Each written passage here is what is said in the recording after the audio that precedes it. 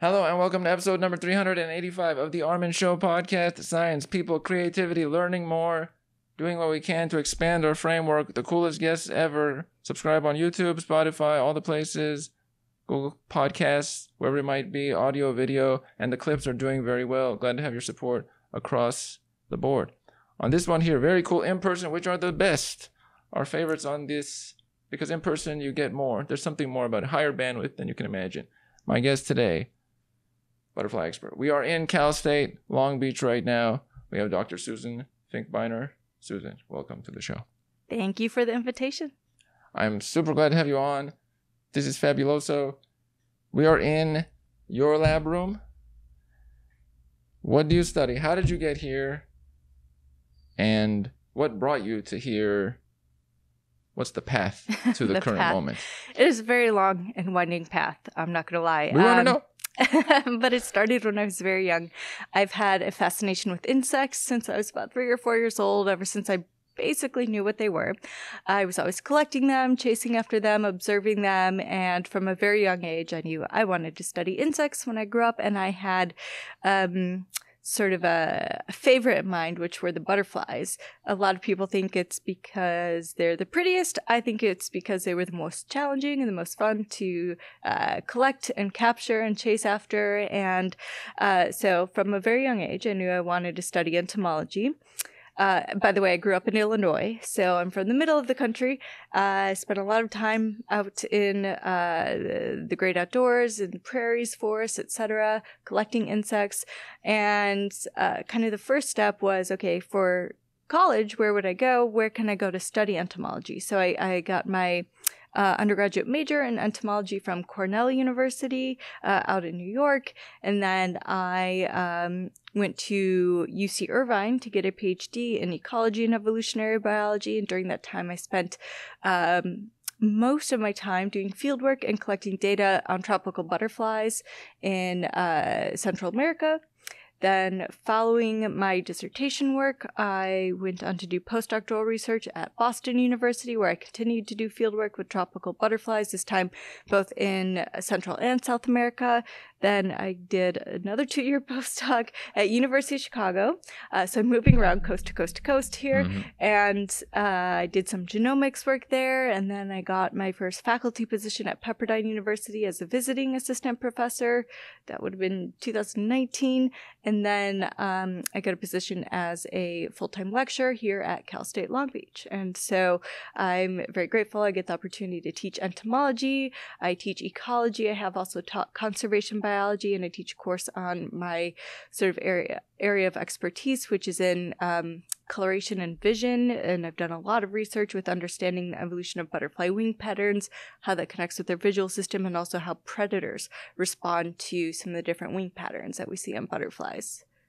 Now, were there any, I usually include this later, but were there any people that caused a fork in your path, or was it already meant to be from very early on?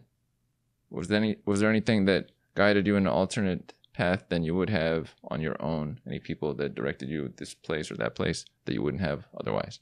Well, I will admit, as a young girl in somewhat rural part in the middle of the country, when I told people when I was growing up, I want to be an entomologist, I want to study insects, half the people didn't even know that existed, that you could even make a living off of that. And most people told me, you're smart, don't you want to be a doctor? Or, there are other things that you could do instead that are going to, where are you going to find a job?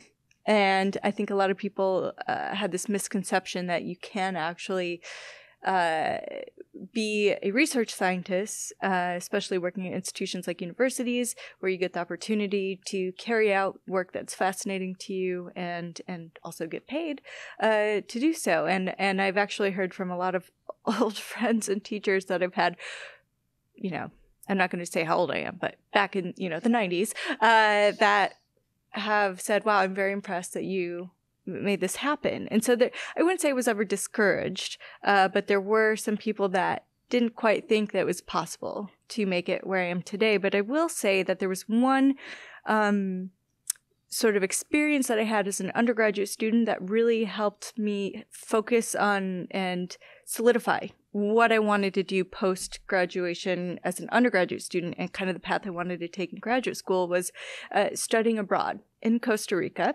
I spent a semester abroad studying tropical biology and spent a lot of time in the tropical rainforest, seeing all the amazing, cool wildlife that there was, that was present, and then also seeing all the really cool bugs and insects, and especially butterflies. Exactly. And with that experience, I was like, wow, this is exactly what I want to do. I really want to go get my PhD. I want to learn more about this. And then eventually I want to teach and do independent research. So that kind of helped me figure out the next step post undergraduate studies. Some students that did the semester abroad program realized, okay, this is not what I want to do. I'm not into this. Other ones like me realized, like, this is exactly what I want to do. Let's go. That makes sense. You didn't have any pullback at all? No. I've no regrets. Everything, all the decisions I've made with regard to my profession, I feel like I've been very lucky. I feel like things have fallen into place in a very positive way. So there's nothing I would change. How much of that is determination versus going towards what you like?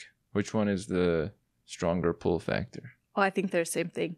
They're the same thing. It's like you're determined to go towards what you like. And I tell people when I was earning my PhD, there were very, very few days that I actually felt like work. It was mostly fun. And I think there's this misconception that to get a PhD, you need to be smart. And I say, no, you just need to be driven. And you have to just have this mindset that you won't give up, because there are going to be times where things go terribly wrong. You get articles rejected, you don't pass exams, et cetera, and you just keep pushing forward and will, eventually make it there. And it's that drive that is more important than your brains, I think, in that context. Is it fair to say that when you really like something, nobody can compete with you on that thing? Yeah, I would say so. Yeah. It's like you have a full force that Well, who's it? Billie Jean King said something like, I don't remember the exact quote, but it was something about being obsessed. You have to be obsessed with something to succeed and be one of the best in your field with it. I'm not going to butcher her exact quote, but she's a famous tennis player, one of the best of all time. And if you're obsessed with what it is that you are passionate about, then you will work your way up the ranks to be one of the best at it. This is true. Now, wide variety, I want to go in multiple tangents, but I want to, as far as butterflies and entomology, why butterflies? Why not? Could have been caterpillars, could have been moths. Mosquitoes had an opportunity there. There's a new book on ants, I believe. Why this one specifically? Well, caterpillars are butterflies. Yeah, I want to throw that in there. Challenge test. Well, like I said earlier, I always felt like butterflies were the most fun to chase after, the most challenging to capture and collect. If you've ever pursued a butterfly in a field or a forest, and then when you finally capture it, even if you're just going to let it go, that feels good, right? It's part of human nature to chase after things and to get them. Butterflies were more fascinating to me, though, than most other creatures, because they really do sort of win in terms of bright coloration. I know there's some butterflies behind me. We have some iridescent individuals. They have some of the coolest pigments presented in some insects and animals. They have a lot of both color-based pigmentation and structural or pigment-based coloration and structural-based coloration. Some even have fluorescent signals in their pigments. So I was drawn to the fact that they do have these, really interesting color patterns, and I want to know why butterflies look the way they do and why they do the things they do, and a lot of my research does focus on that. I'm not going to lie, I loved chasing after moths, especially the larger moths, but butterflies in general are bigger than many moths. So it's like, okay, the cooler, biggest bugs. And they actually were some of the biggest bugs I could find while growing up. When I go to the tropics, there are very large beetles, very large spiders, a lot of really awesome things. But it was probably, in my opinion, butterflies being the biggest and best, most exciting, which is why I was more focused on them. And you can also find a lot of things with butterflies on them too, like clothing. And I know I'm not wearing a butterfly shirt today, but in my entomology class, every single day I wear a different insect shirt, but most of my insect shirts have butterflies on them. So, yeah.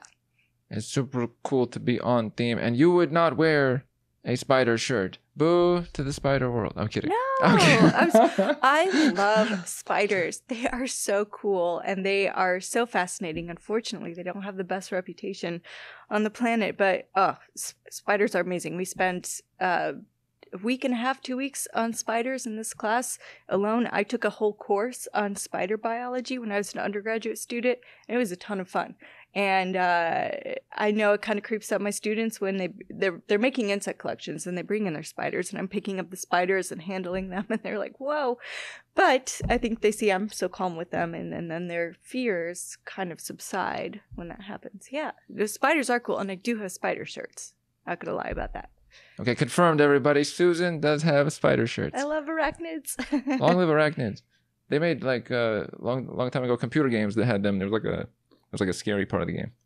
They would it shouldn't be scary. Right. Spiders are smart. They have great vision for the non-web builder spiders. They're super fast. I mean, there are a lot of really cool things about spiders, but I think we're focusing on butterflies today. Right. So, speaking of having collections of butterflies or collections of insects, can you describe a little bit of what is behind you, which is more insects than most people have in, I don't know, years of walking around? What are we looking at here? So these are just some of the cases that we have in the teaching collection here at Cal State Long Beach. Mm-hmm.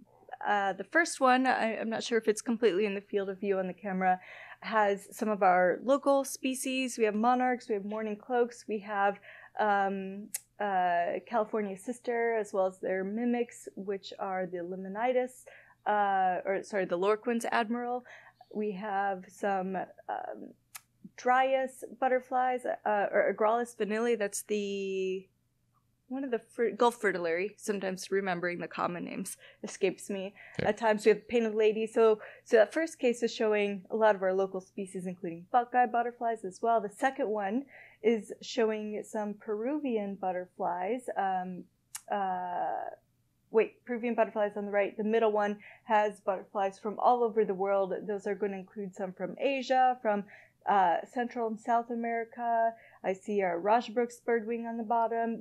And that middle, or that second case, is more like just like a fancy, hey guys, look at how pretty butterflies are. We have a morpho there as well that has some iridescent coloration to it. The next one has some South American individuals, and hopefully the microphone is still picking up while I have my head turned here. Mm-hmm. Those are going to be our South American butterflies. In the next to last cage, we have the owl butterfly, the biggest one. The top and bottom individuals. The top individual shows the ventral side, so like the underside of the wings, and then below that you can see the dorsal side. It's a female, so she doesn't have any sort of fancy colorations or such on the dorsal side, whereas some males do. We can maybe talk about that later, sexual dimorphism, mm-hmm. where males have more brighter colors than females to attract the ladies. And then on the far right, those are some more temperate species that we do have around here in Southern California. That includes many of our swallowtail species, tiger swallowtail, giant swallowtail, spicebush butterflies I see, and then many of our cabbage butterflies, sulfur butterflies, and butterflies from the family Lycaenidae, which are the little blues, like hair streaks. So that's kind of basic rundown. In the flat case here are some moths, but they're not as brightly colored because they tend to be nocturnal. Nocturnal organisms don't have the ability to use color vision, even if they have it. So in that instance, the moths in general tend to be less colorful unless they're advertising a signal to something that is day dwelling or day flying and diurnal. There needs to be a purpose for anything. Form follows function. Yeah. And if you aren't using color vision, why waste the energy to produce color detecting receptors in your eyes if you're completely nocturnal and your predators are, right? So, and your potential mates. So in that case, no need to go through the energy of producing a colorful pigment if it's not going to be used as a signal. I want to get right into that actually, because it's like a link to that. But before that, what are the most popular kinds of butterflies that people would know of? Probably the most famous would be the monarch. would be my guess. Everyone is familiar with the fact that they have these very fascinating migratory patterns. Seasonally, they make this journey thousands of miles. It does take a few generations, but they eventually make their way back to where the initial parent had come from, which is very, very cool. I have to say monarchs are globally probably the most noticeable because they have a global distribution. Along with painted ladies, they're basically found everywhere, and having that migratory ability means they have that dispersal ability. I think maybe the morphos are known as being kind of a flashy tropical species. People that go to butterfly houses or butterfly sanctuaries might see a lot of the morphos, and they're just so striking in their blue coloration, and blue pigment itself is actually not very common in the animal world. So the blue colors that we see on morphos are completely structural based, which means that it's shiny, it's iridescent. I keep hitting the microphone there. I'll try not to. Apologies if there's like a loud thump. We do it live. I use my hands too much. So anything that we see with butterflies that has blue on it is typically going to be structural, and so it has a shiny iridescence to it. And so I think that's another reason why people know about morphos, are fascinated by them, because of that shininess. It's a pull factor. Those kinds of things. It works on us, other animals as well. We have some similarities. Oh, it's another one I want to add in. It's tough to even get to the one because I want to add in another one before that. I go on a million tangents. I guess there's a lot of. Actually, I'll leave that one for that. So, dating and relationships. Okay, in the butterfly world, what is it that differs between the male and female butterfly? How does the male butterfly attract the female butterfly? What does it look like in their world? Okay, so it depends. In many species, individuals are sexually dimorphic, meaning that the male and females look differently in the adult stage. In the case of many butterflies, the males might be brightly colored, have more attractive features to them. The females are somewhat drab. We see this in a lot of birds too, for example, and the males would have these, bright iridescent plumage on their feathers. Females are more brownish. Same with butterflies. The males are the ones oppressing the ladies, and so when during courtship, depending on the butterfly, sometimes the females flying along and the males will kind of dip under them and flash their parts of their wing colors at them and open their wings in a certain way so the females can see that. And that's something that we see in cabbage butterflies, for example. I know there's some cabbage butterflies in the back there, and sulfurs, anything from that family, Pierridae. I'm going to try not to get too technical with taxonomy here. And Pieris rapei is the common cabbage butterfly, and the males will kind of fly. They'll dart underneath the female, flash parts of their really, really bright white scales that have UV reflectance in them, etc. And then they'll keep kind of doing that to show to the female that they have this bright, flashy components to their wings. However, with that particular butterfly, we don't see as drastic of a difference between males and females. With the owl butterfly, sort of the largest one in that second to last cage, the males have, case. The males have bright yellow bands on part of the wing and a shiny kind of iridescent blue on parts of the hind wing. And that is, those color signals are purely based on sexual selection by females, selecting for males that have those yellow and blue patterns on the wings. However, in some species, like passion vine butterflies, genus Heliconius, it's a genus that I spent most of my PhD work on, the males and females look identical. They are toxic, and they advertise this sort of unpalatability or unprofitability to bird predators. So if they both have this exact same pattern that is advertising that sort of distastefulness, then they both benefit better. But when you have males and females looking exactly the same, if you add into that other species that look like them too, the best way that males are going to indicate to females that they are the correct species, or vice versa, is through pheromones, so scent signals and olfactory cues. Color is used as a long-range signal for mate detection in butterflies, but as a short-range signal to sort of confirm you have the right species, that's all going to be based on scent cues and pheromones and things like that. How much does scent say for them, similar to us, what their genes or DNA is, does it represent that pretty well in some way? Like we have the same matching antibodies or something like that? It is very species specific in terms of pheromones, and I didn't mention this with moths, but moths rely much more heavily on pheromone signals to attract mates. The females will kind of sit in one place and then will emit a pheromone, and then the males, one of the reasons moths have such brushy, feathery antennae is because the males are signaling in or cueing in on those exact olfactory signals and locating a female from very far distances by detecting those molecules from those pheromones that the females are producing because they're not visual creatures. So that is very, very species specific. Moths will be sort of cueing in on that. When it comes to butterflies, it is also species specific, but whether it can give you an indication on an individual's fitness or how well that particular individual is going to be better fit than another one, less likely for pheromone signals. More likely that would be done through other displays, like I mentioned with the flight behavior of the male butterfly kind of flashing his wings to the female. In birds, it's about the song and the dance, and things like that. So pheromone signals help with determining species, but for a particular individual, to see if they're better fit than another potential mate, typically it is other variation visually that individual may have. For moths, though, unfortunately, as far as visual signals go, not going to be likely. Moths don't have very excellent color vision at all. So, what would you say is the most similar mating element between butterflies and humans, and the most unrelated mating element, if those come to mind? Most similar, direct copulation. I don't know if I need to go into more depth with that. Mm-hmm. In terms of machinery, if you want to call that, but I mean, are you talking about? No, but also, well, yes, that's not bad too. See, I like adding more details. Mechanical, yeah.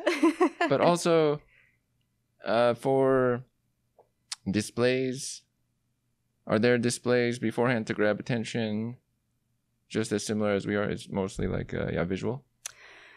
Okay, I see where you're getting at. It depends on the type of butterfly. Mm-hmm. But yes, females do tend to be more attracted to males that will have the brightest coloration, indicate the best quality in terms of being larger, flying faster.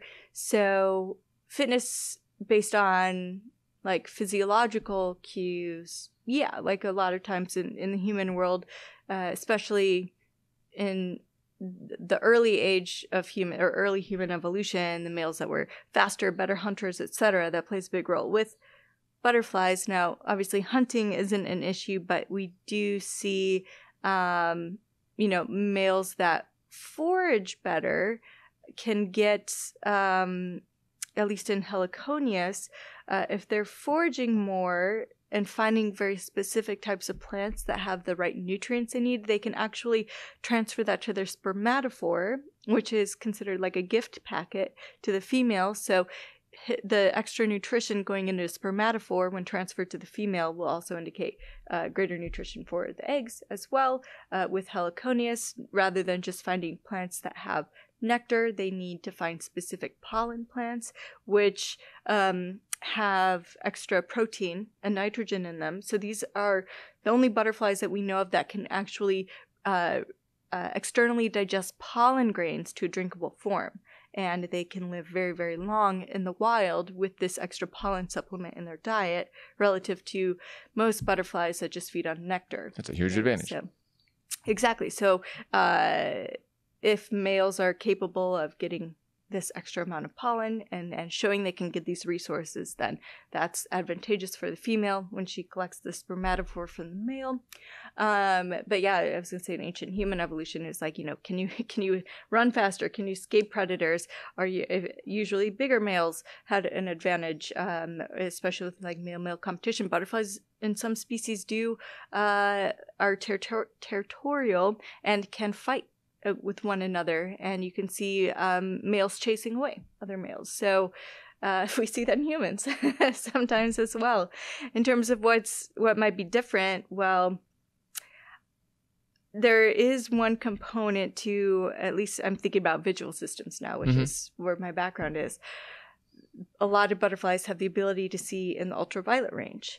And in some instances, not just presence, absence of UV, but in a few very specific examples in heliconias, the females have the ability to see more than one ultraviolet color. Whether or not this has to do with how they perceive males is kind of unknown, but we do know a lot of butterflies have that ability to see this extra type of color that we as humans can't perceive. So there are likely other visual signals that butterflies are seeing that we are not. And that could be one way that it's completely different. We just don't know. And also, yes, we as humans can smell, but exactly if you, unless, hey, I was a victim when I got COVID, I couldn't smell for a while or taste. Everything smelled or tasted differently. But what is this taste? We're not relying on smell signals for like a yes or no, are you my species type thing. We're pretty clear on the fact that someone we want to mate with is our species. However, colognes, perfumes, etc. have been known to be attractive to people as well when they're interested in someone of the opposite sex. So we know smell can play a role, but it's not like a make or break situation when it comes to mating, at least. So hopefully that answered your question. That makes sense. Yeah, smell has a big impact, or else the perfumes and colognes wouldn't be sold. There wouldn't be an industry. Right. Well, and we know with humans, hygiene is important. If someone smells terrible, maybe that indicates poor health, and then that would be a reason why you wouldn't want to mate with someone, because if they're unhealthy, you don't want your offspring to be unhealthy either. Right. Speaking of visual, perception, very important. When you say perception, it makes me think of perception for butterflies, but also there's a lot of perception work for robotics, and that's the next frontier for robotics, to have like robots be able to perceive things well and move them. As far as butterflies, a big part of it is their symmetry and their colors. You have wonderful butterflies behind you with all kinds of bright colors and whatnot. How important is symmetry? Can butterflies recognize the symmetry of other butterflies? Does it represent something, or are they all naturally symmetrical and there's not really much asymmetry there? Okay. So you're thinking with regards to mimicry, right? Yes, and symmetry in general. Yeah. Okay. So when it comes to mimetic patterns in butterflies, there are some that have almost perfect mimicry or symmetry between one species and the other, where it's almost impossible for us to tell the difference between them unless we look at very, very specific parts on the wing, or, a wavelength of color, things like that. Sometimes those are difficult for other butterflies to tell the difference between, and sometimes it's not. With the whole idea of the evolution of mimicry and symmetry among different species of butterflies has to do with protection from predators. So organisms that have some sort of capture cost, think about if you're a stinging wasp or you're a toxic butterfly based on host plants that you consume as a caterpillar. If you have this toxin or this unprofitability to you, you want to advertise that to predators so that they avoid you. The fancy word for this is aposematism, warning signaling or warning coloration, which is how it's more commonly known. And oftentimes you have species that are aposematic, that bear this capture cost, that are distasteful, poisonous, toxic, etc., that are avoided by predators, which are namely birds. Birds are sort of our major insectivorous predators and butterfly predators in the tropics especially, and in many temperate areas. So say we have these wing patterns that are learned as something that should be avoided by bird predators, and then you have these sort of cheaters that come along that evolve a wing pattern to look like the toxic individual or unprofitable individual, but that said individual does not bear capture cost at all, and it is quite tasty. But by looking like something that is not tasty or dangerous, then they sort of get away with copying or mimicking the unprofitable individual. Now, depending on the predator and the frequency or number of sort of the toxic individuals versus non-toxic individuals, the mimics may be successful or they may not. And it depends on the predator's ability to learn that there even are tasty individuals in the area and potentially even learn the difference between those. So I had done some research in Costa Rica and Ecuador where I was looking at these sort of imperfect patterns between two butterflies that looked almost exact, except one of the bands on the wings was slightly more bluish in coloration than the other. And maybe there were developmental constraints by the mimic trying to look like the model in this case. These developmental constraints allowing it to have some, or causing it to have some difficulty mimicking that exact pigment in the wing. But it's close enough. And in areas where this sort of mimic or non-poisonous individual was present, or what was less present than the poisonous individual, then it was fine. But when you had the non-poisonous one looking like the poisonous one and they were at the same frequency or same abundance in the same area, predators started to learn to tell the difference between them. So there are costs to not having this sort of perfect symmetry or perfect mimicry between different species in the case where one of them does not have this sort of toxicity or capture cost. But if both individuals are toxic or have this capture cost or are unprofitable, then birds just avoid everything that look like it. So it can vary. You have extreme levels of mimicry that are just so exact that scientists studying them mix them up and have to look very closely. And then there are other cases where it's like, oh, I see the extra line on the wing, different species, I can tell. It depends. And then there are some predators that are really dumb and group, I shouldn't say very dumb, but they do group some organisms that don't really look much like the real thing with the real thing and avoid it altogether. But that could do with how bad that cost is if they do try to capture the poisonous individual. It can be like a huge risk, so I'll leave that part. Yeah, exactly. They just kind of clump everything together. It's like, all right, if I see the red band touching the yellow band, I'm not going to mess with that. I almost died last time I tried to eat that. Let's just find something else to eat. Yeah. Do you think about game theory in relation to this? Like it's trade-offs and pros and cons and this % of risk and such? With regard to like a choice of predators, how much to mimic, how much to not. Is there like a trade-off, kind of like there's this one fish that it will clean other fish, but then it has to do it quickly or the right way, or else it'll get eaten by the fish, and there's like a system of back and forth. Is that the same in this case? There are, well, that's interesting with the feeder fish. We do see instances where, depending on sort of the selective pressures in terms of predation or even mate choice to look like something or not, the trade-off is there. But if it takes energy to produce a certain pigment or look a certain way, individuals will maybe try to produce less of that signal and save energy for growth in another area of the body or something like that.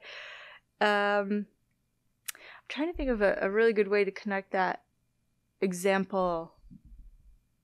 In regard to predators, there is a level of risk, and there are some birds that live multiple years that will go back and sample once again something that they had tasted previously that was toxic or noxious, and they go back and try again to see if, like, can I tolerate it now or not?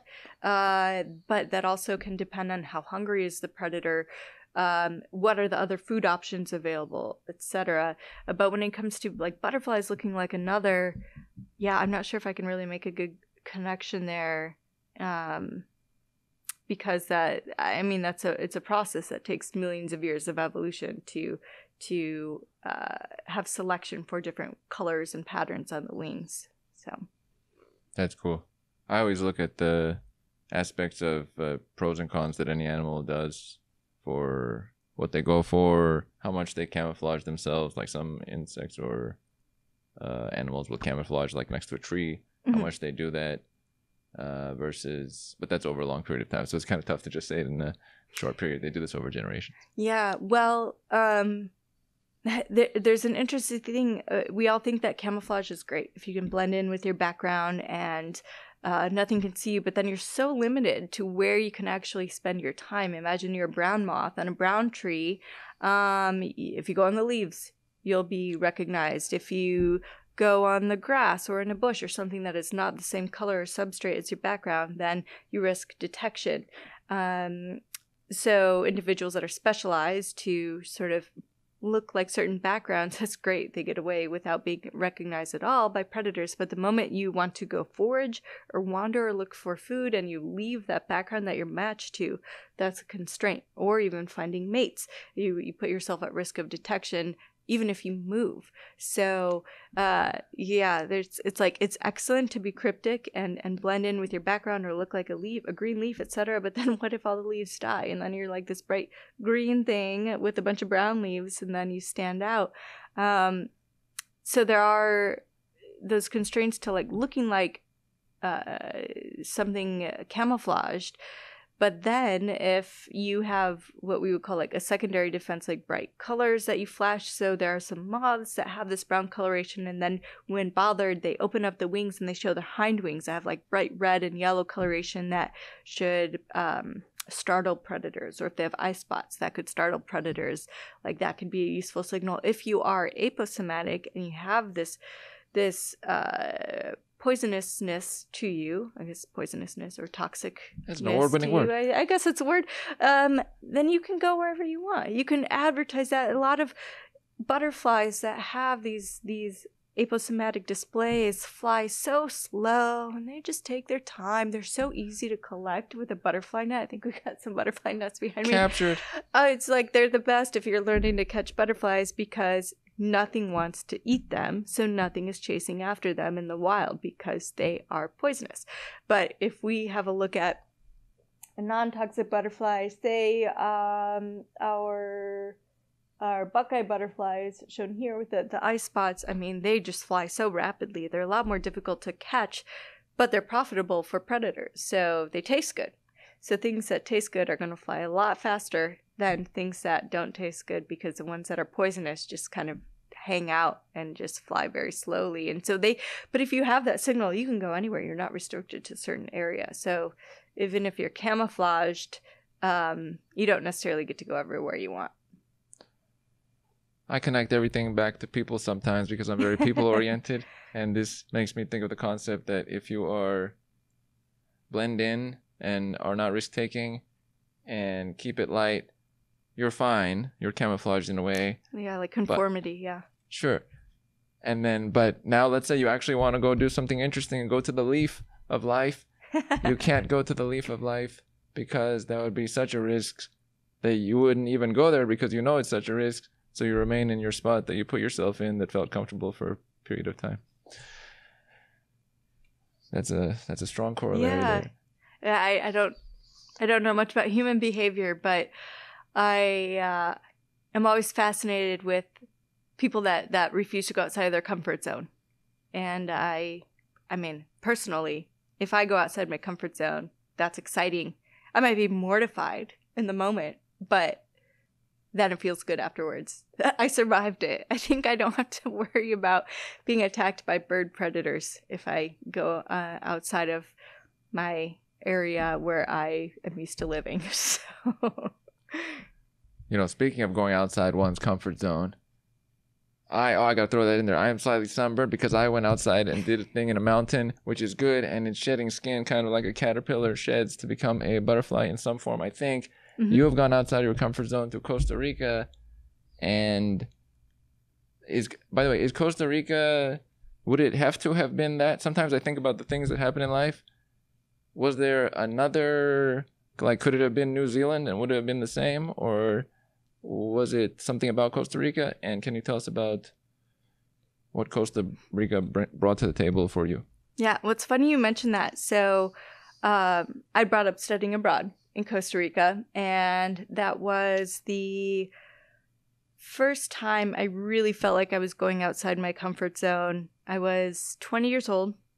I had been outside of the country on my own before, but that was in Europe. I was visiting friends and family there, and this time I was going to a whole new region of the world I'd never traveled to. I had not been to Central America before.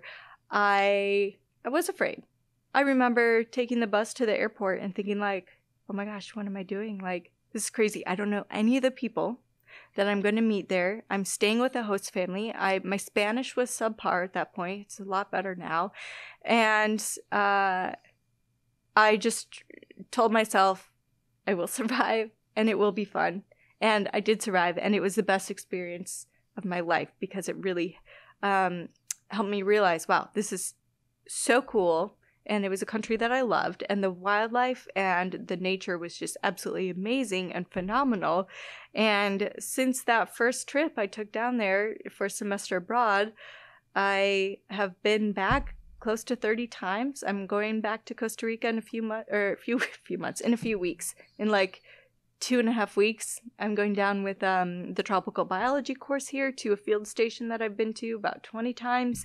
I was back in Costa Rica in May doing some field research. I will be back again in July teaching a course on butterflies. Happens to be butterflies this time. So that kind of started opening up the doors for me to realize, like, okay, it's fun doing fieldwork in the tropics. It's incredible, amazing, fascinating.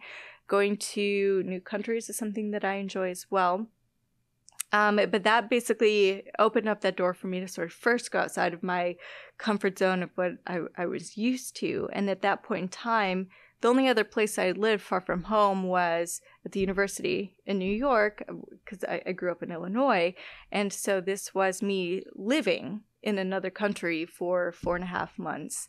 And it turned out to spark what ended up being just, I wouldn't say an obsession with travel, because if travel were a total obsession, I would be completely broke right now. I'm only partially broke. So I shouldn't have said that. Susan has a partial obsession with travel. I love going new places. So every year I try to go to a new country. And I was in Peru in January. Year before that, I was in South Africa.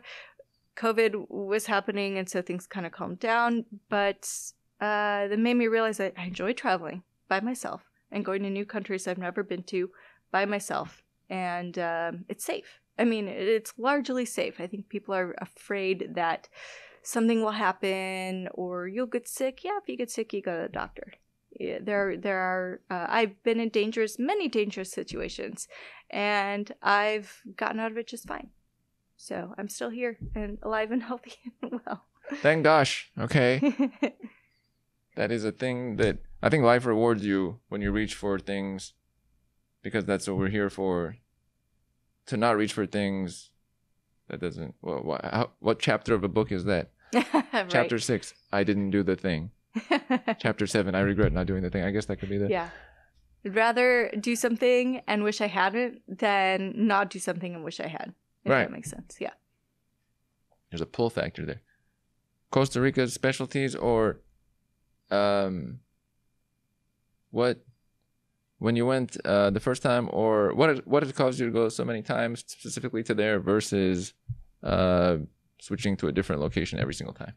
So I actually spent almost just as much time in Panama. So I had two main field locations that I started going to. The wonderful thing about Costa Rica was... is that they have some really excellent field stations with laboratory facilities, trail systems, great national parks, and regional parks.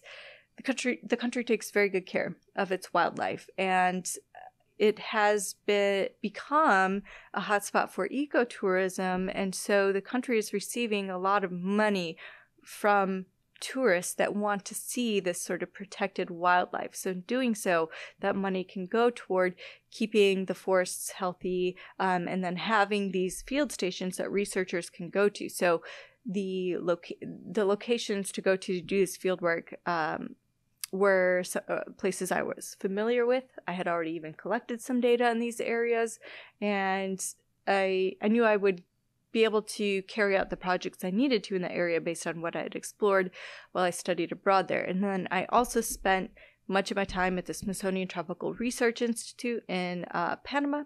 So I'm a fellow of the Smithsonian Institution, and in the field station that I was spending my time in, again, excellent laboratory facilities, excellent forested areas for collecting data. I was doing a lot of work in greenhouses where we had these butterfly houses when I was doing some behavioral studies, but then I could also do predation studies with birds in the actual natural forest. So it all came down to resources as a researcher, and Costa Rica had a lot of very excellent field stations, and so does Panama. And so I was going back and forth between the two to collect a lot of my data. That's cool. A lot of functional usage there. Exactly. Yeah. And other researchers too. So you're not like totally in the middle of nowhere lonely. Although I would spend my days in the field by myself and I would just start talking to all the insects and the butterflies. And hey, I'm still mostly sane, right? That's kind of cool. It's better than I could talk to a wall, but a butterfly is moving around and doing things. Yeah. Talk to the tarantulas and the birds and the monkeys that are following you. I mean, it all works out. If you didn't go to some of the key places you've gone to in your life, how would that Susan be different from this Susan, understanding wise, just in general? Ooh, you're hitting me with all the tough personal questions. I don't know if I can answer that. Let's see. Well, you know, it was a big step for me, first of all, to go away from home for school. New York was like a 15-hour drive from my hometown. Casual 15-hour drive. Yeah, casual 15-hour drive.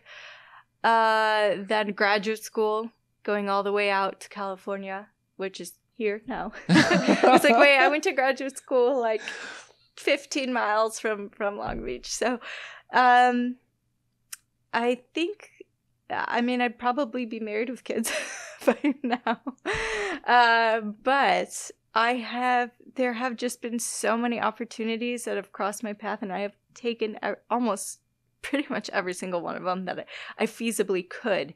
And it's really hard for me to imagine myself without taking the paths I've chosen. I don't think I can answer your question what I would be like. Probably less impatient when in terms of staying in the same place, though, because I've lived in a different place every few years. Because let's see, I moved out to Southern California in 2019. I was in Chicago 2 years before that, Boston 2 years before that, California for 5.5, 6 years, New York for 4 years. But then while I was in California, it was like 50% of my time was spent in the tropics.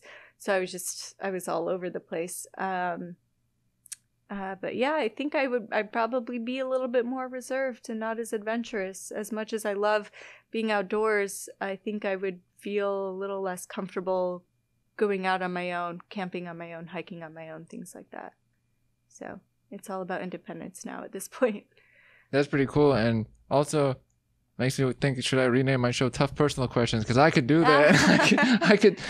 I like that because it gets to I'm always personality oriented, and people, but that makes sense, right? The locations, you go there and then you build the ability to go to a location. Yeah. So if tomorrow, I mean, I'm adaptable. I guess I would consider myself super adaptable now. The fact that I'm able to make home any place that I've moved to at this point. Of course, my home, where my family is in Illinois, is always deep down, my roots, where I grew up. All my family is still out there.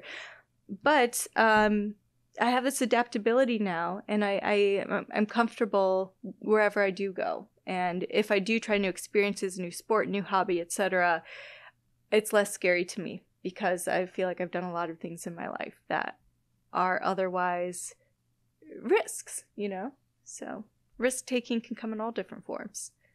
We've got two tough people at the table right now. And actually that one... I mean, have you ever been on a runway in 6-inch heels in front of I've been very close to a runway where other people were. It was happening near where I was. I think that's where we met at a fashion show. Oh, that's a good point. We met at a fashion show, yeah. Susan, I want to add in this element. We met at a fashion show that occurred, which is super cool. And I was more of a person there. You could have basically been doing a fashion show if you were wanting to do so at that time. It was exciting.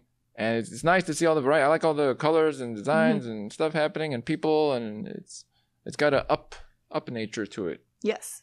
Which is quite cool. Actually, we should add that. There's too many things to add. I want to go to Illinois, but I also want to include this one. First, let me go back to Illinois first. There's something about that Midwest, that region. I want to say like... Long live whatever, Minnesota, Illinois, Wisconsin, or whatever this region. Almost any individuals from that region are delightful somehow. Not all. I can't guarantee all, but what is that?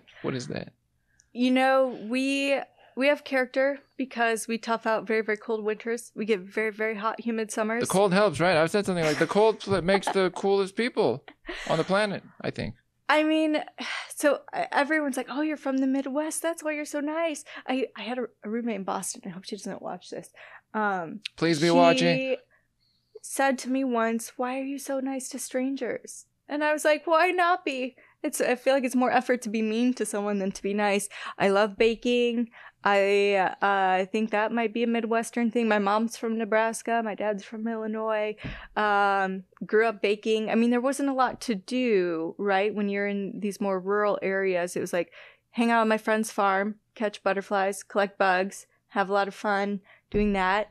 Or I would go on bike rides with some friends in the neighborhood. Or it's like, okay, let's bake. I don't know why we like baking so much in the Midwest. I love baking and cooking.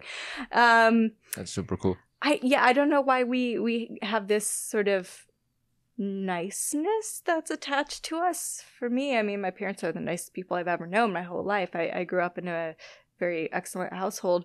I don't know. It's hard to explain. It's more simple when you're living out there, and there aren't a lot of pressures to look a certain way or do a certain thing. It's more surrounding around what makes you happy. And I mean, yeah, everything is very family oriented in the Midwest. But I think we're hardy people. We're used to difficult weather conditions. Everyone here complains when it's colder than 70. I start to complain when it's colder than 70 now, but I can handle the cold weather now too. I know I'm wearing like 2 layers right now. Yeah, I mean, I couldn't tell you, what makes Midwesterners so awesome, like we are. But I have noticed after living on the East Coast twice and the West Coast twice that there's an attitude that us Midwesterners have that is less complainy and more sort of accepting, oh, something goes wrong, that's okay, we'll just move on, do something else. So yeah. I have this thought that the colder regions with more tougher weather puts you at adversity, you become stronger, you reach more into your human instinct, which is something I've always thought about. The more your human instinct kicks in, the more you are fulfilled in life. If you're not using that, it's like not using the thing you were created for. Mm-hmm. And so if an area is quite comfortable and too satiating, you are not pulled to the roots that you have. You're not, even one person would say, you're not, I don't know if you said activating proteins, but you're not kicking in all the human systems that you have built in from generations and generations. So you don't get that joy you can get from that, like when you get a cold bath or you have scared. I don't enjoy cold baths. I'm just gonna say that. Nobody has to do cold baths. That's true. I don't know if any person actually enjoys them on the planet. Well, I will say this. We in the Midwest are very grateful for warm weather. And myself being an entomologist since I was very, very young, the winters were just so hard to deal with because of there's no bugs outside. There's nothing to catch or chase. I can't go ride my bike. I mean, yeah, you could play in the snow, you could go cross-country skiing, downhill skiing if you were lucky, if you made it up to the resorts in Wisconsin. But I think the really abrupt seasonality would test your patience. So we are patient people. And you'd just have to wait for the weather to let up. I mean, I've been in situations when I was at UC Irvine once, it was a really rainy day. And one of the administrators working in the main office was like, oh, is the seminar still happening today because it's raining? I was like, the rain is not going to kill anyone. But I have noticed out here when it's raining, less people come to classes. In upstate New York, it'd be raining, blizzard, snowing, super hot, whatever. We all still went to our classes, took our exams, just kind of had to deal with it, slipping and falling on ice, going up the slope in Cornell and Ithaca is what it is. You're just a little bit more hardy. But I have noticed, no offense to East Coasters, they do complain a little bit more, though, about the weather, whereas in the Midwest, we just would expect it. We know it's coming. And then we push through it, and then the summers are there, and they're nice. I saw this one thing one time that said that in West, people are nice in front of you, but then actually not nice later on to their friends. And then on the East Coast, they're harsh in front of you, but they're actually nice. Just they're harsh directly, but their harshness is niceness. And then South was they're just nice. Something like South was just, they show up and like, hey, would you like this? And then Midwest was nice. I think it was similar to South. I don't remember if there was a difference from the South. We like to do favors for strangers. We like to let the other person go first. We're just like, I would say extra nice compared to the people in the South. Take that, people in the South. Okay, we have created a competition. Susan started it. We have equally funny accents. It's okay. I'm just kidding. Is there an accent? Am I not noticing an accent? Do you have an accent? I don't have it anymore. No. I have since... I was made fun of quite a bit for my accent when I was at college in Cornell, and so I wiped it away quite quickly. You can do that? With time, yeah. Give it a few months. My accent used to be so bad. It was so bad, and people would ask me all the time, "What are you doing on Saturday?" I'm like, "Oh, well, aren't you going to eat your hot dog and have a salad?" Like, that was my accent. Is that also kind of like Minnesota? It was very similar. My hometown accent. I grew up right in the Illinois-Wisconsin border, and we had less of a Chicago accent, more of a Minnesota type accent. So, for lack of better words, accent. Mark it on your calendar that you're going to go somewhere on Saturday. It's like the A's. We're terrible, but I like do bag. Somebody say bag. Bag, not bag. That's a Milwaukee thing. The Milwaukeeans, I have a friend from Milwaukee, and if he watches this, he'll know I'm talking about him. He says bag, and I'm like, no. Or people say bagel. I say bagel, but there are different ways that people say different things. Milk. Anyways, very off your topic here. No, but there's no. This is the Armin Show. I got to remind more. Armin Show is including. It's like non-linear. Yeah. Well, I will add one thing though about the whole meeting at a fashion show thing. I don't know if I told you this. I used to be a runway model, so I know this. Some people may know this. Can you tell us a bit about that? Because what? Out of nowhere. Well, speaking of going outside your comfort zone, so education has been my priority and drive through my life, basically. There were other things that I considered and hobbies that I wanted to sort of aim toward and follow, but I was like, all right, I want to get my Ph.D. So after I finished my Ph.D. and I was doing postdoctoral research in Boston, a friend joked with me like, oh, you should try modeling. You have a nice smile. And I was like, all right, postdoc salary is notoriously crappy. I could use a little side hustle. So I sent some photos to a modeling agency in Boston. And you tried things. You're a risk taker. Yeah, exactly. And I was like, all right, I could do this. In fact, one of the other researchers in the lab I was in was a photographer. So he helped me get some sort of snapshots for my portfolio. And we had a little photo shoot right by the Charles River off of campus. And I sent those to the largest agency in Boston. They picked me up right away. And I thought I would get to do lifestyle modeling, which is, sort of mundane everyday tasks, people in commercials that are like taking money out of an ATM or, someone buying something at the supermarket. Like those are what the lifestyle models do. They resemble the average person. And I considered myself like, okay, I'm average, but I think modeling sounds cool. So, but they had asked me like, oh, you meet our height requirements for runway. Do you want to go to London Fashion Week and do some fashion shows there? It was like, yes, but I just came back from spending 2 months in the Amazon rainforest. Like I've been in the mud. I'm like, don't know if I'm prepared for I've been in the mud. Fashion show. Yeah. And so I had some training sessions for how to walk in heels and how to do the poses and things like that. And they sent me to London and I did my first fashion show, my first fashion week, and I loved it. So I've done five or six London fashion weeks now. My last one I did was February 2020, prior to the start of the pandemic. And I after I moved to LA, in this area, my focus was job, right? I'm university faculty now. This is going to take a lot of my time. I want to focus on this. And then I thought, okay, summer 2020, that's when I'll try getting back into modeling agencies. And then the pandemic hit and no one was doing anything. Fashion shows stopped for a while. So maybe eventually I'll get back into it. But I mean, I'm not gonna lie, I've aged, so it's different. But I still get my model zone in my brain. Maybe I'll get back into it. We'll see. Runways are lucky when Susan shows up. But let me tell you, it was terrifying.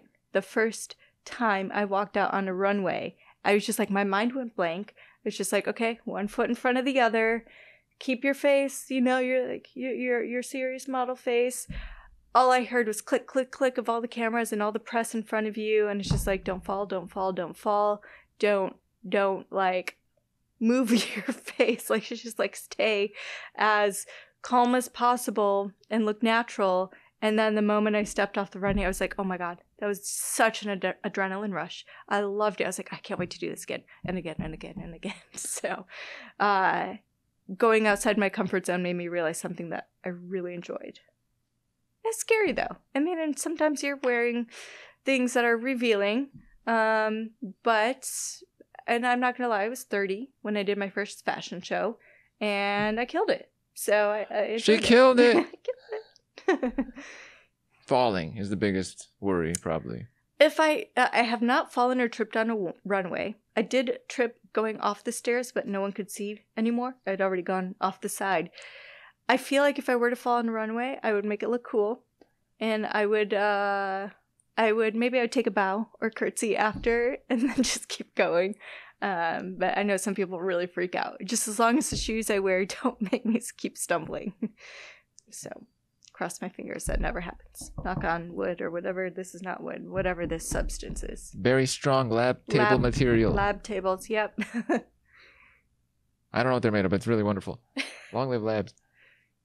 That's quite cool. And an extension. Everything we do is an extension of us. Some people did not have that in them, maybe, or have other things in them. There might be another entomologist, and this is completely not in their category, but they are an expert at chess, maybe, or something. Oh, yeah. We have these. Or a concert pianist, or a ballerina, or a singer, you never know. Everyone is creative in different ways, but yeah, I've met some really cool scientists. Like, well, I used to be a competitive snowboarder, and I think I mentioned that to you, and I used to do slopestyle competitions, and which is like tricks, right? Jumps, rails, all that sort of thing. Oh, cool. With the USCSA, which is the U.S. Collegiate Snow Sport Association. Susan, stop being cool for 1 minute. Can you pause? Can you just pause? Okay, that was a pause. Not to humble brag, but it's like, I like crushing stereotypes. People think scientists are not well-rounded, or they think entomologists are stuck being obsessed with bugs, which I am obsessed with bugs. You're obsessed with bugs. We have over 150. I'm not staying in one bubble, though. I do like to do these other things that I think are fun. I do play piano.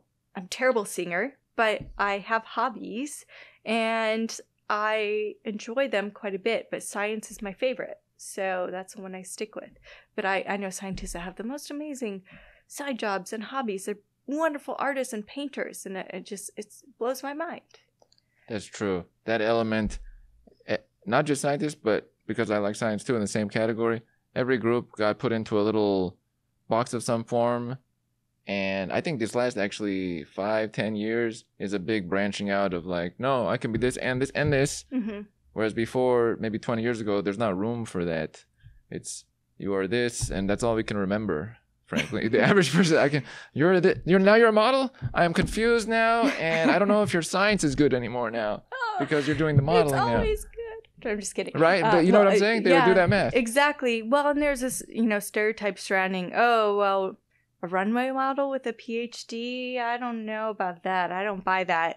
And people think, scientists can't clean up nice and walk in heels and be in magazines. I've been in, oh gosh, I don't even know how many runway magazines I've been in. I've been in Vogue.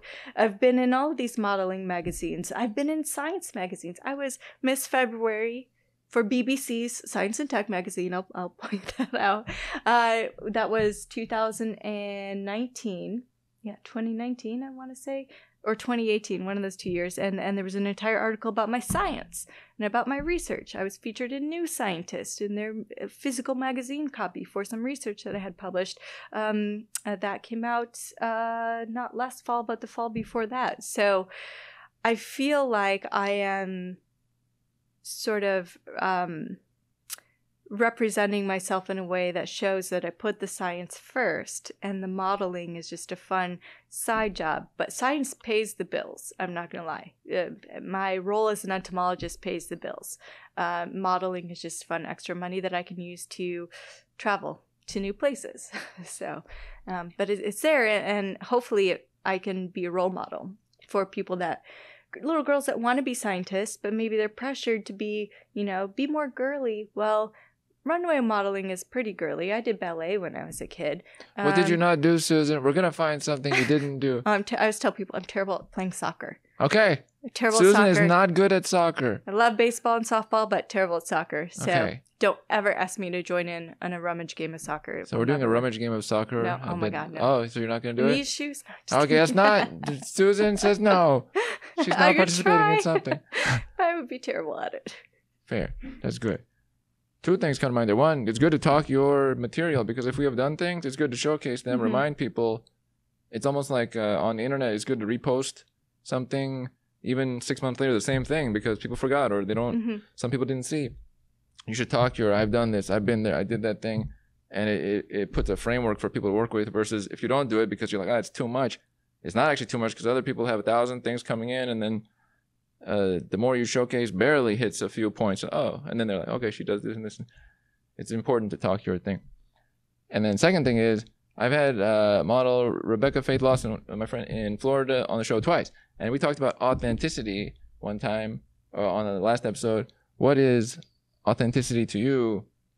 What does it mean to be authentic? Are you being authentic? Is there anything you're leaving out that you want to bring up for the first time ever on this show? I make it so dramatic, but what does authenticity mean? I roll my eyes here. I'm like, well, I kind of don't have a filter sometimes, so I kind of say what's on my mind.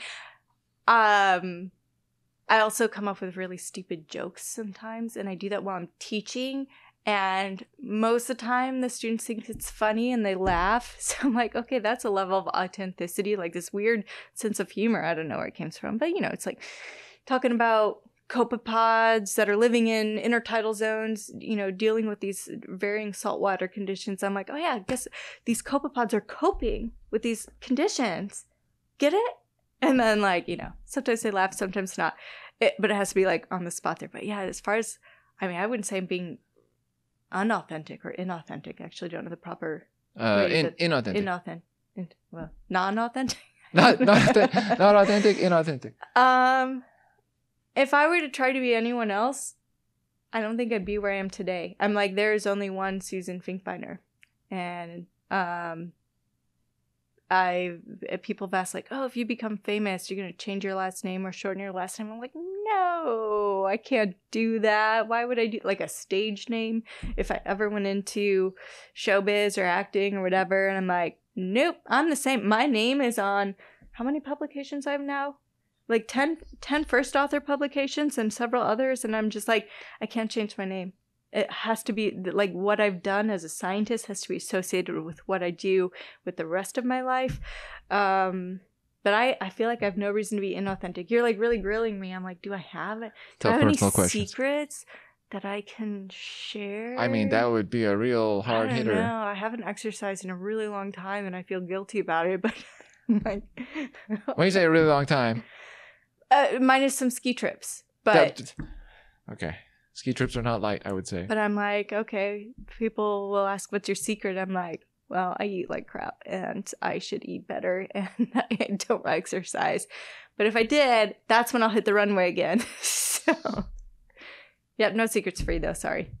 That's all right. But I guess we found some information. You're able to not eat so well, not exercise much, and just roll through smoothly. I love sweets and I love to bake, so that's a bad combination. I bake brownies and then I eat all of them in 2 days. For some individuals, this might work against them, this collaboration of activities, but hasn't been the The case. secret. I am a butterfly. I eat sugar. That's it. Do they eat sugar, by the way? Nectar is glucose byproducts from plant photosynthesis, and that attracts them to flowers. Most butterflies are liquid feeders, so they're looking for sugary solutions that flowers produce. Challenge question out of nowhere. Armin transitions like who nobody else. I spoke about one type of mimicry. What is Batesian mimicry? Batesian mimicry. Batesian. So Batesian mimicry. And what advantages does it cause for survival? I will first point out it gets its name from Henry Bates, my favorite naturalist ever. When I read it, I think of Bayesian, but it's not. No, not like Bayes, like Bayesian statistics. I used to call it Batesian mimicry too, but then I realized, it's named after Henry Bates, famous naturalist in the early to mid 1800s, like around the 1830s or so. He and Alfred Wallace went to, I think it was 1829. They journeyed to the Amazon.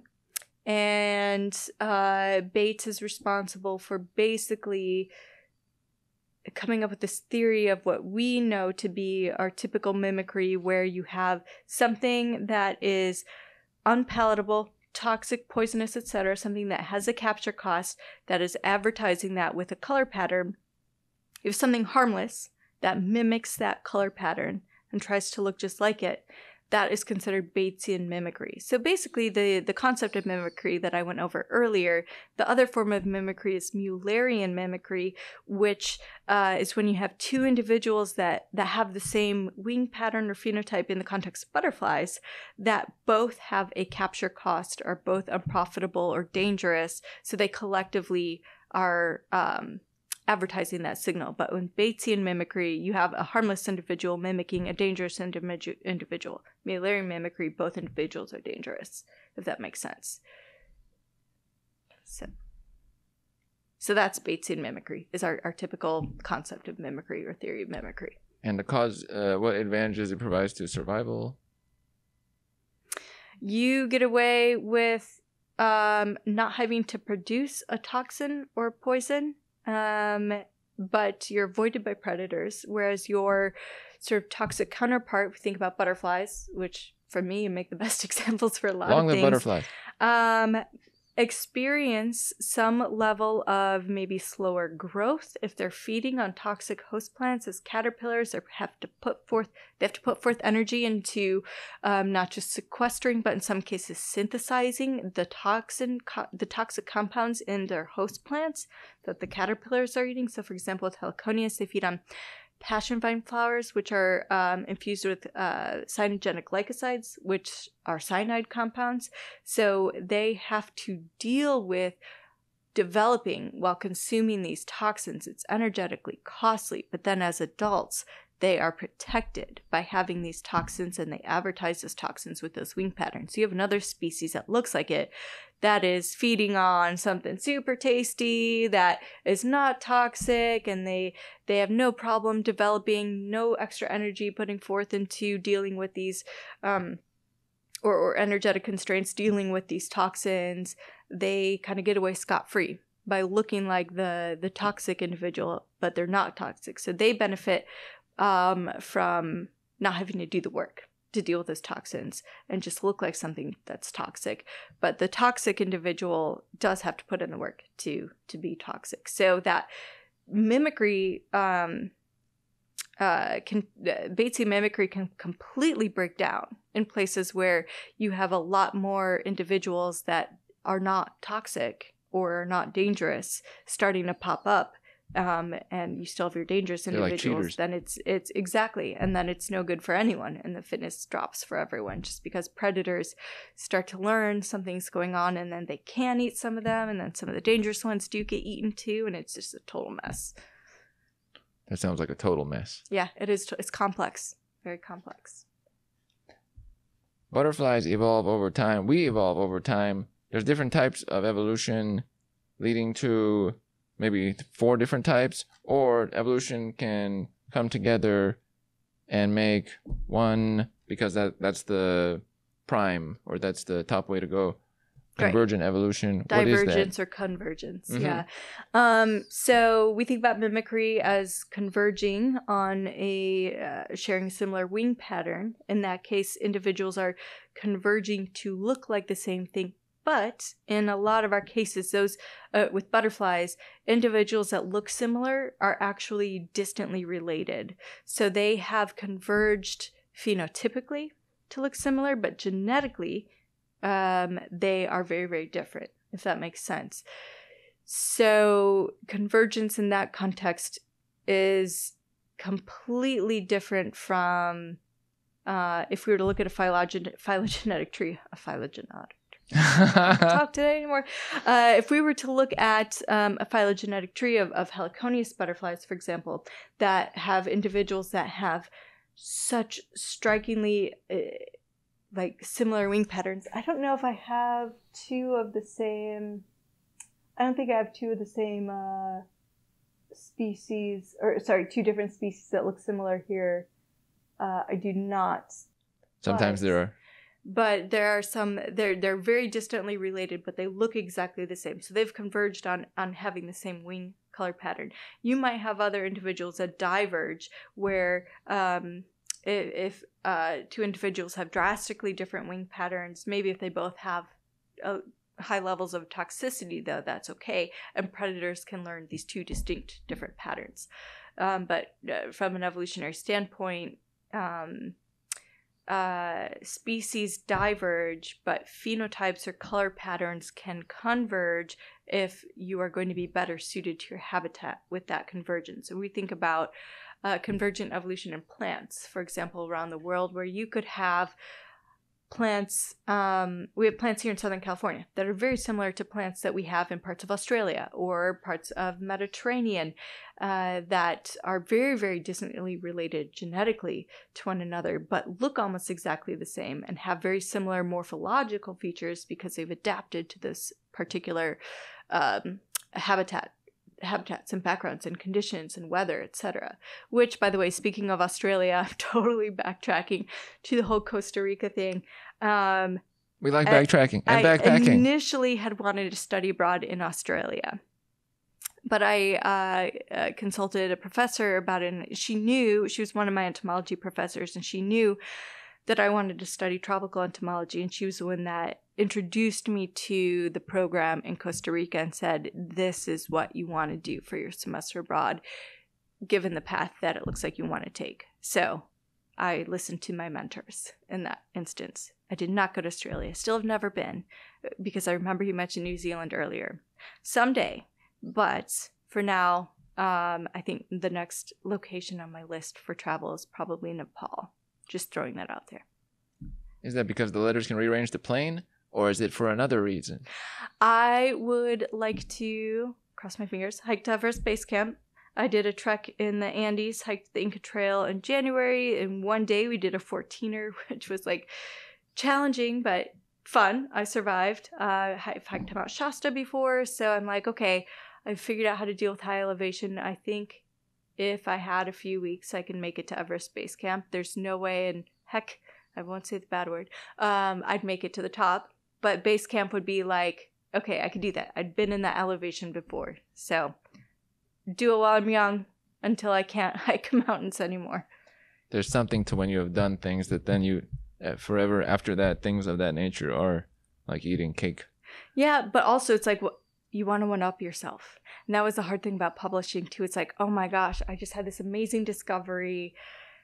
I really hope that I can top this someday. And you never know. With science, you never know the direction of your discoveries. You never know if the methods you've come up with are going to work or yield results that you expect, or maybe they yield something you don't expect but are even more important. It's crazy. So there are things we want to do in life where it's what's next? Can I get better and better and better? And with science, you never know, because it depends on what you're studying. I mean, sometimes you think something might yield a really cool result and then nothing happens. So it's hard, but I love publishing. I'm not going to lie. That's a cool feature. That makes ability to be prolific in that category. Mm-hmm. I get the feeling that if I was able to place you in any country on the planet, is there any country you'd be like, oh, I'm not prepared for this, or no? Well, I've had conversations with some people that work with Discovery on this, and Discovery Channel.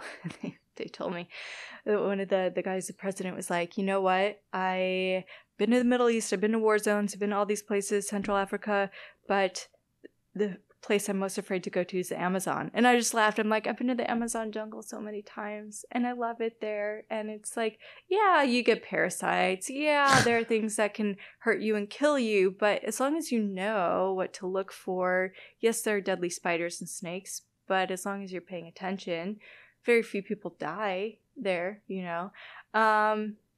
When I think about places I'd be unprepared, I mean, maybe Antarctica. I would love to go there, and I know you can camp there, and their summer isn't all that bad. But I would be unprepared because there wouldn't be much to look at. I mean, invertebrate-wise, even though the insect with the smallest genome in the world is found in Antarctica, it's a tiny fly, I would be probably unprepared in terms of, I wouldn't say boredom, but lack of exciting arthropods would be difficult for me. However, there are penguins, and there are really cool things to see there. And I would absolutely love to go to Antarctica someday, so I'm not ruling that out. That's kind of funny. Somebody's like, so do you want to go there? Look, there's a lack of arthropods that matter to me.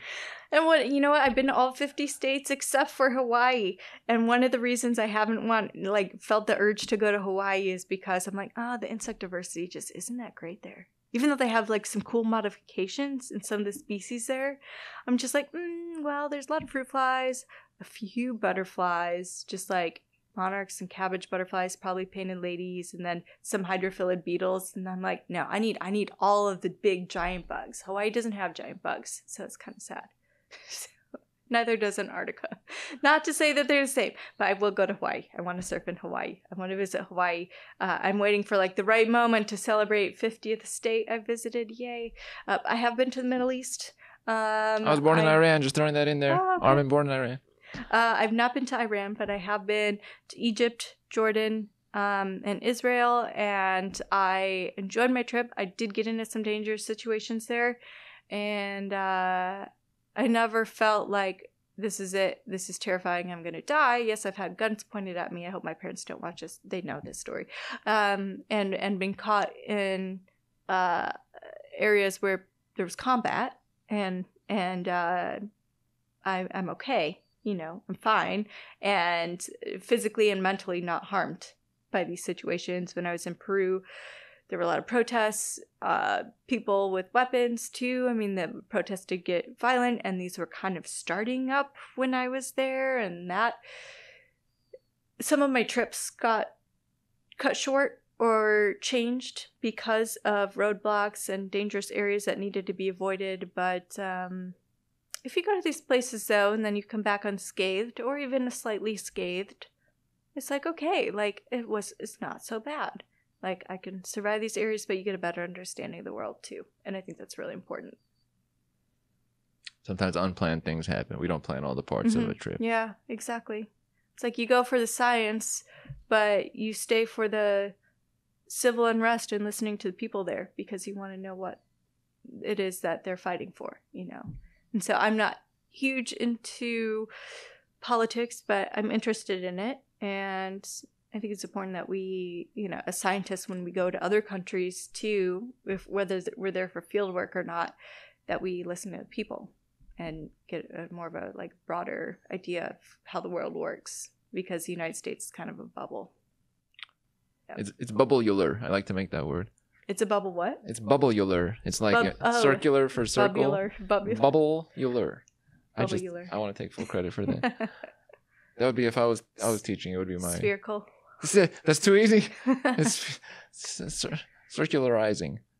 Only if it's a bubble that has iridescence around it, then I'm happy. Like so. Anyways. A scientist would include iridescence. I have 400 tangents, but no, I'm limiting it to these two items. One, what are these two last items? One is, what are 3 traits of yours you identify with that you would describe of yourself? Tough personal questions by Armin. Oh, man. Or the personal stuff. I'm used always to interviews about people-oriented. science. Yes. Okay, so We have both in this. Repeat that again. 3 qualities you would identify with. Like for me, I put resilient, fearless, creative. I had one, a non-contextual, but that's 4. Oh man, mine are gonna be so basic. And this. Just because I haven't thought this through to be creative. That's the challenge part of this. It's supposed to be not that through. Ambitious for sure. That's clear. Stubborn. I am very stubborn, which goes along with being ambitious, because if I don't get a result that I'm hoping for, I just keep trying and trying and trying. If something fails, keep trying and trying and trying. So it's ambitious, stubborn. I gotta think of something even more exciting. Kaleidoscopic. How about that? What is that? Kaleidoscope. I know what a kaleidoscope is. Kaleidoscope shows an image in so many different ways.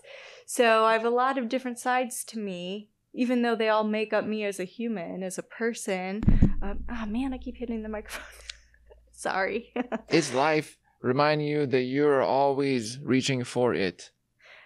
That's the microphone. Yes, exactly. It's all because you reach for life more than most individuals. Kaleidoscopic, I think, has to do with being adaptable too, where I can adapt to different jobs, to different research ideas, to different hobbies, different lifestyles, living in different places. But myself, with my interests and hobbies combined with my profession, means that I, as a human, am like just a kaleidoscope full of these different components. So yeah, I think kaleidoscopic is my win for my term that's not super basic that I can use. It's a super cool word.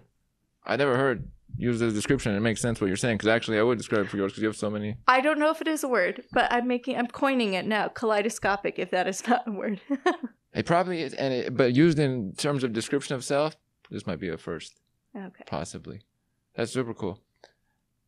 I had another add-in, but no. And then last, I would like to check if you had a message to all people.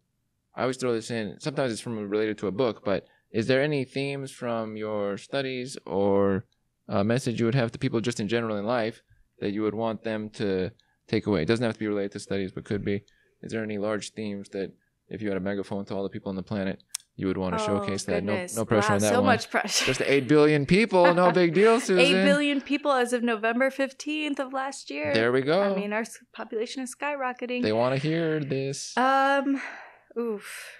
Man, putting me on the spot here. Yeah, I have to have some enjoyment too, which is putting people on the spot. You didn't tell me about this one. I sure didn't. And I want to confirm to all individuals. A message to the world. Okay, so I'll say, don't listen to people.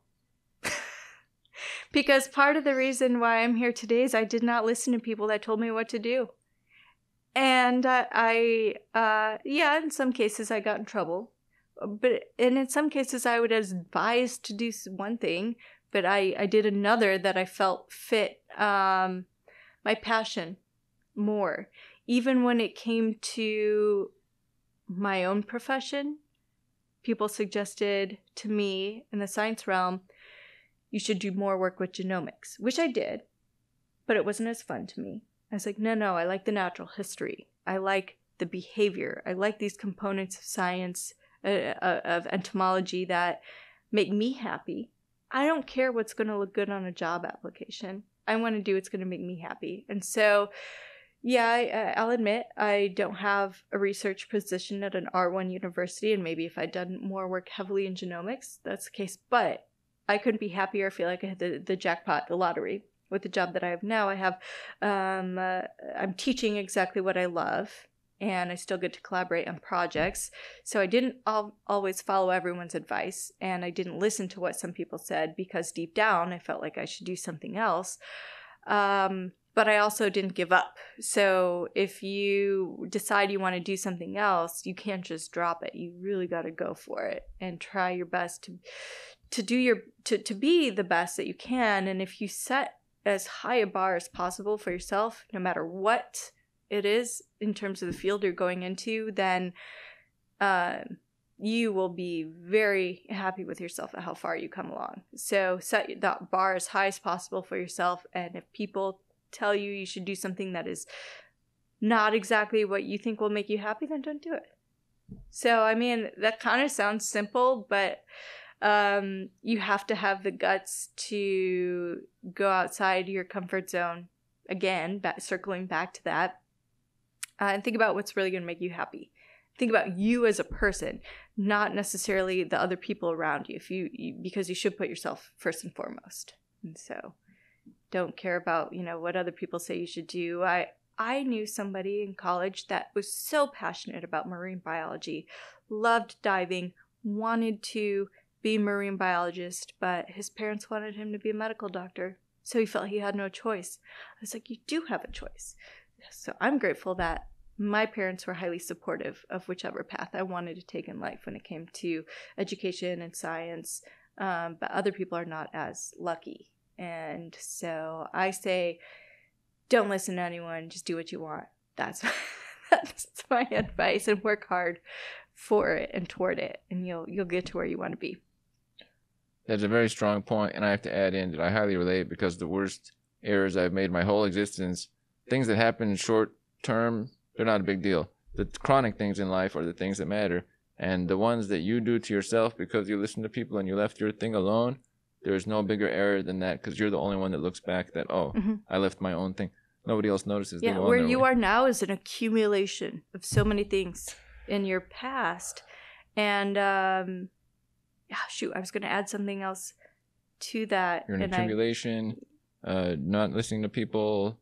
If you listen to them, you're the only one who will pay for it. You're the only one who will notice. That's true. Yeah. I still can't remember exactly what it was I was going to say, but if it comes up later, I'll let you know. We're an accumulation of all the parts.